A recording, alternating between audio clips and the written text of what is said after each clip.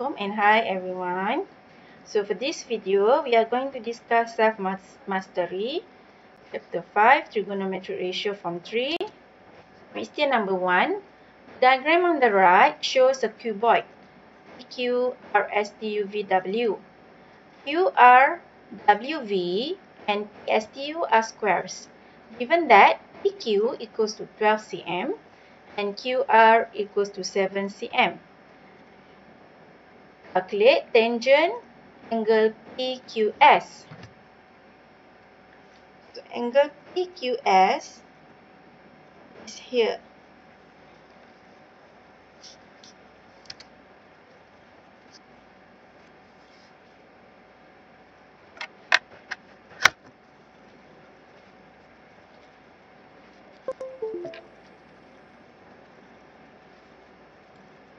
Okay, I'll show you.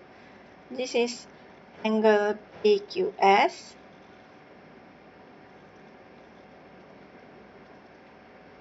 So tangent PQS equals to 7 over 12.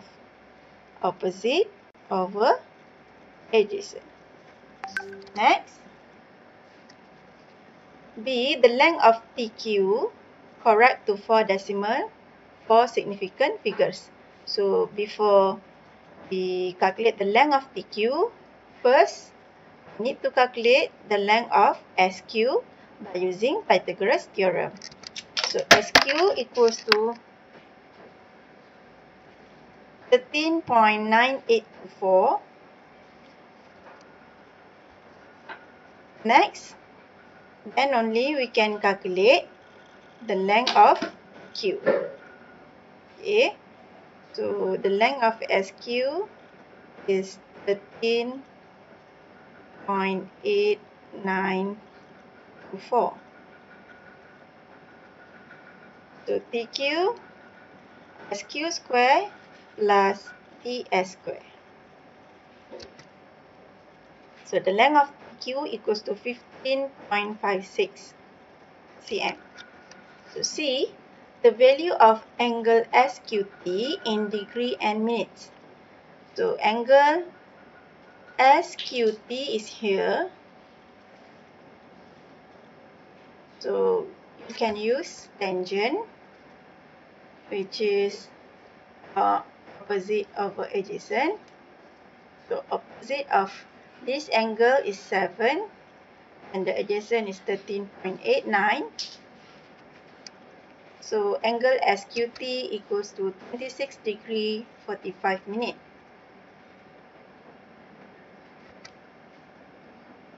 Next, question number 2.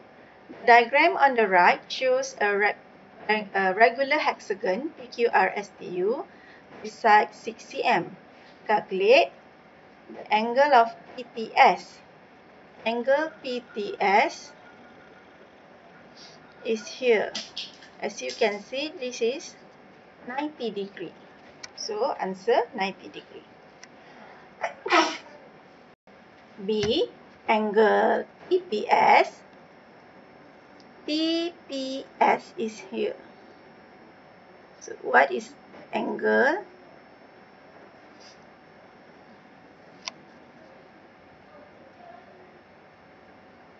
First, you need to calculate this angle first. The interior angle for hexagon, you can use this formula, which is n minus 2 times 180 divided by n. So since hexagon have 6 sides, so 4 times 180 divided by 6 will get 120. So the interior angle of the hexagon is 120. As you can see here, it divides this angle into 2 equal parts. So this angle equals to 60. Next, you can calculate this angle.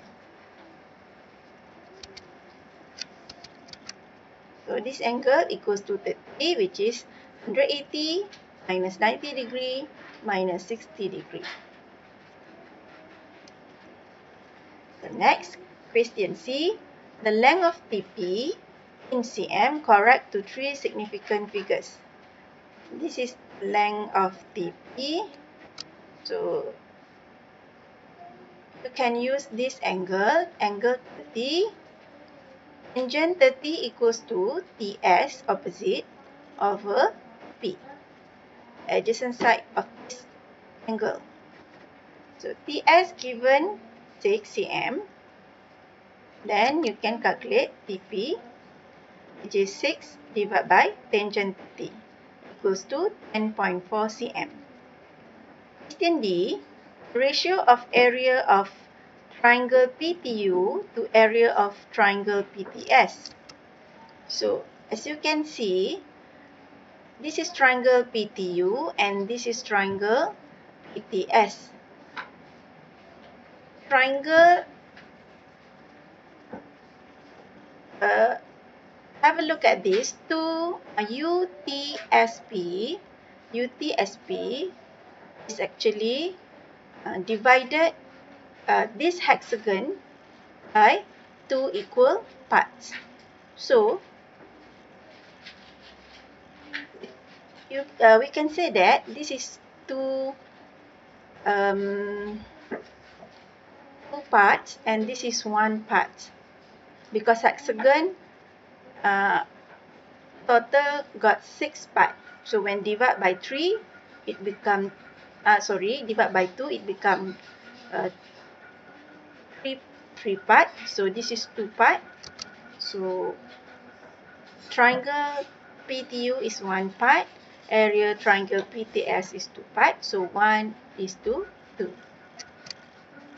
So question number 3. The diagram on the right shows a rectangle ABCD.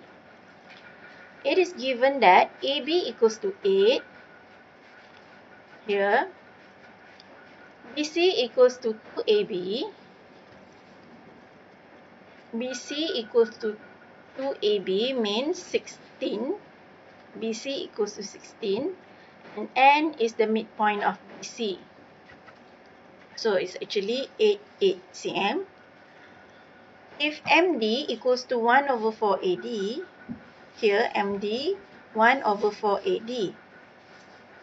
As we know, AD is 16, so 1 over 4 AD, 1 over 4 times 16 equals to 4. So the length of DM or MD equals to 4 cm, while the length of AM equals to 12 cm. So calculate the length of MN in cm. State your answer in third form. So this is MN.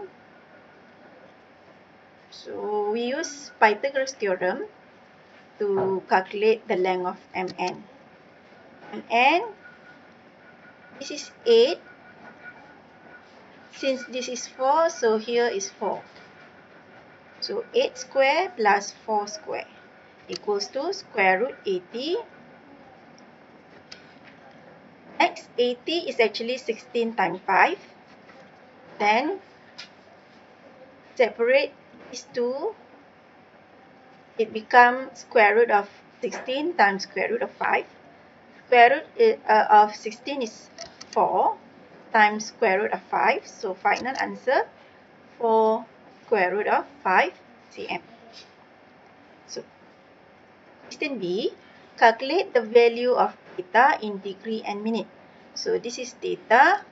So since you know the opposite and the adjacent sides, so we can use tangent.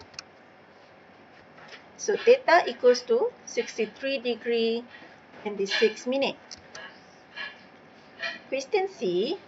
Shahril state that the ratio of the area of trapezium CDMN, here CDMN, to the trapezium AB and M is 1:2. Is Shahril's statement true? State the reason for your answer. So first, we need to calculate area of CDMN and area of AB and M using formula of area of trapezium. So area of trapezium CDMN equals to 1 over 2 times 4 plus 8 times length is 8.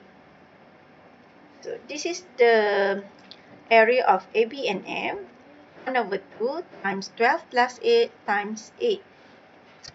So this is the area of CDMN and this is the area of trapezium AB and M. When you simplify this, you will get 3 over 5. So is Shahrul's statement true? Not true. The actual ratio is 3:5. So that's all for this video.